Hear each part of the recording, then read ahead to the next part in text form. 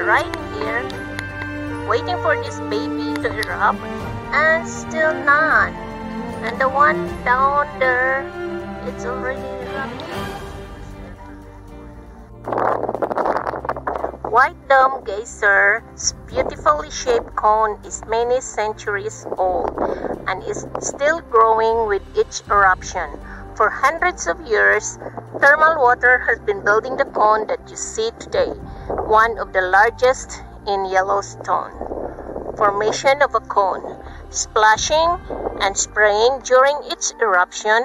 Thermal water is still building White Dome. After traveling underground through silica-rich volcanic rhyolite, the water deposits silica as it splashes over the cone, forming spiny, bulbous masses of geyserite. More and more bumps form on this gnarly, ancient cone as White Dome grows older and more massive. Inside this immense cone is a narrow vent. Each time thermal water bursts through the small passageway, silica is deposited on its walls. Very gradually, White Dome vent is getting narrower. Fountain geysers. Fountain geysers, like Great Fountain Geyser behind you, erupts through a large vent with a wide opening that can look like a hot spring. Water bursts in many directions. This is a fountain geyser. It's a big opening. Cone geysers. White Dome and other cone geysers erupt in a narrow jet of water through a slim vent, usually from a cone-shaped formation. So this is a cone geyser.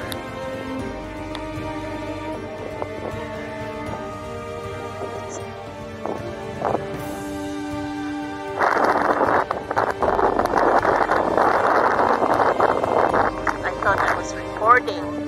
Oh my. OMG. So I was recording from the beginning. And but I could have recorded this.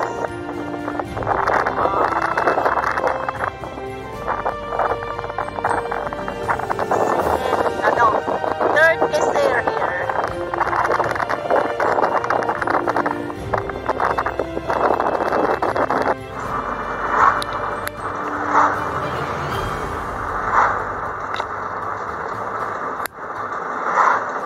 The lower basin geyser, it's spewing right now, but we are heading to Old Faithful.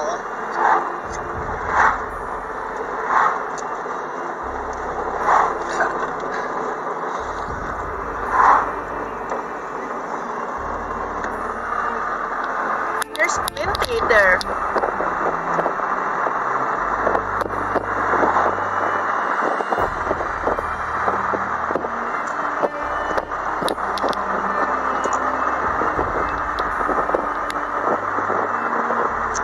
It's smoking because those waters are hot.